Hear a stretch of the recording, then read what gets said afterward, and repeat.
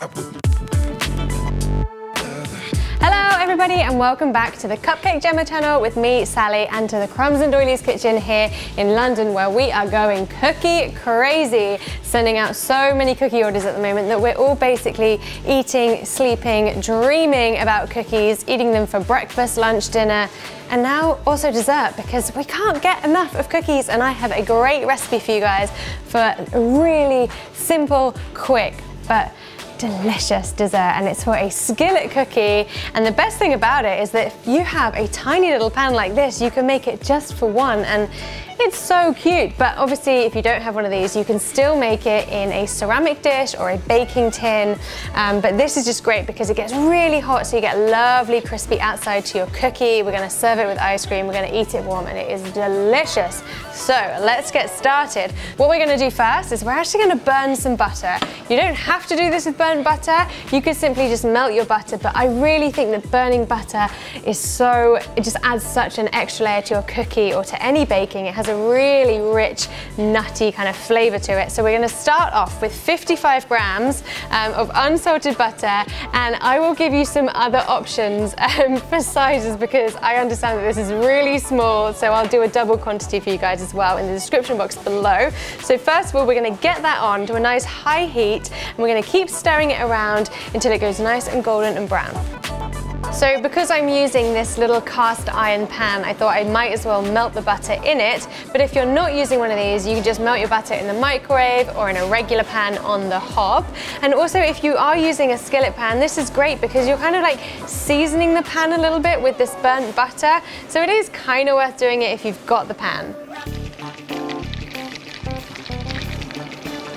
And this will only take about 2 or 3 minutes. You want to keep stirring it as you go so it doesn't completely catch and burn on the bottom, but what you'll get left with is this delicious looking golden brown kind of liquid butter. If we pour it in there, you can sort of see these little nuggets here, the little burnt bits, and you want all of those in there, so make sure you do scrape it all out.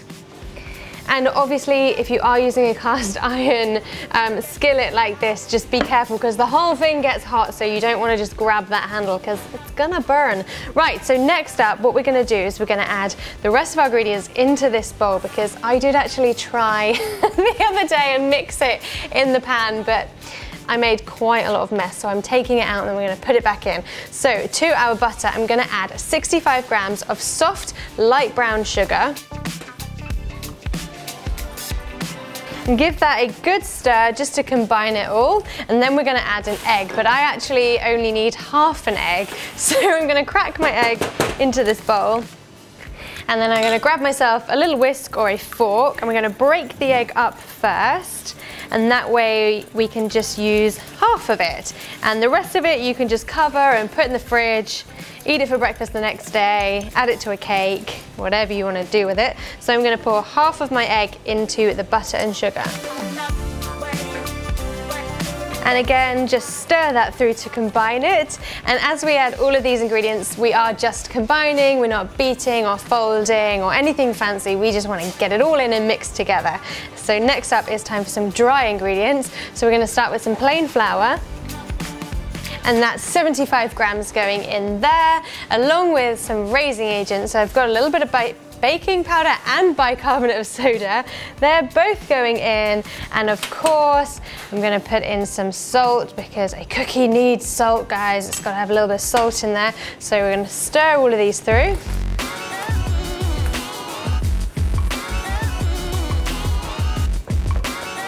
And then I'm going to add some vanilla extract, which you don't have to use, but I do think that vanilla is a lovely kind of underlying flavour in all your bakes, that's cakes and cookies. So I'm going to go for a ½ teaspoon of that. And again, just giving that a good stir through before the final ingredient, which to me is the most important, and that is chocolate chips. You could add heaps of stuff to this. You could go crazy with like pretzels and nuts and stuff. I'm going to keep it classic with chocolate chips, and I've gone for a mixture of dark and milk, and I've actually done this using a chocolate bar, and I've chopped it up because I really like the kind of irregular kind of shapes that you get from it rather than your kind of standard chocolate chips. So I've got 75 grams in total. I'm not going to add all of it though. And once those are all mixed through, you want to grab back your skillet pan or get your baking tray or your ceramic dish, whatever it is that you're using, and we're going to put all of the batter into it.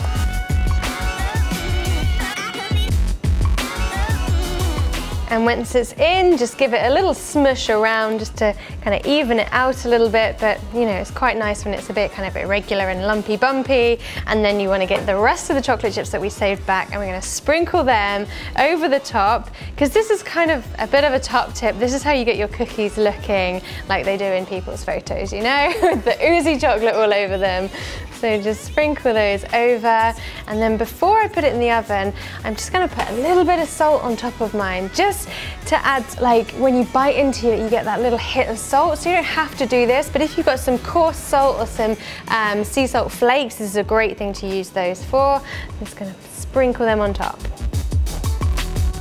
All right, so let's get this in the oven. So mine is preheated to 180 degrees C, that is fan assisted, and I'm gonna put mine in for 10 minutes because I think this is best when it is almost a little bit too underbaked, really gooey in the middle. But if you want it a little bit further cooked, then go for 12 to 14 minutes. It'll be nice and golden on the outside. You can kind of press it around to see how gooey it is in the middle.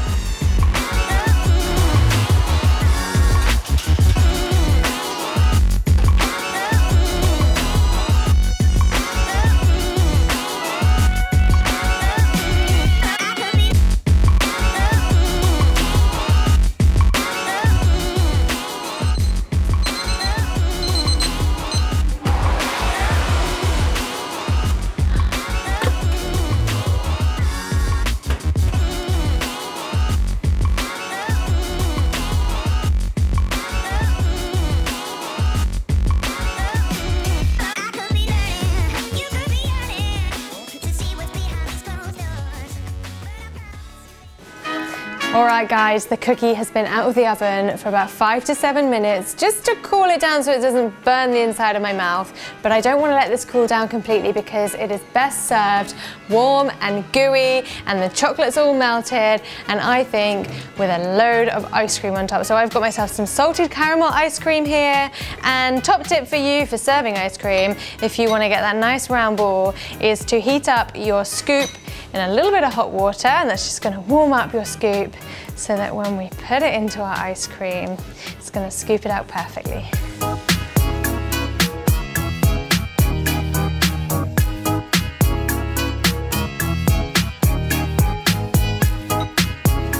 Oh, I literally can't wait to eat this. Here we go, I'm just going to delve straight in.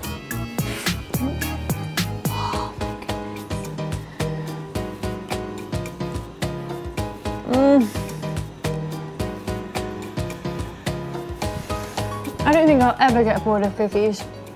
It's so good, and the little bits of salt that you get that we sprinkled on top are perfect. You're gonna absolutely adore this, and it's so quick and easy. If you make it for a dinner party, people are gonna be wowed and they won't have a clue how easy it was. So please make this, even if you're not having a dinner party, just make it for yourself, because I think it's the perfect 3 in the afternoon treat. So let me know how you get on over on Instagram. Use the hashtag CupcakeJemma so we can all see and share your photos. And if you want to get yourself some crumbs and doilies, freshly baked next day cookies, then head over to CupcakeJemma.com or crumbsanddoilies.co.uk and you can order yourself some there. If you don't want to do that, then make yourself some, or make yourself some of this delicious dessert.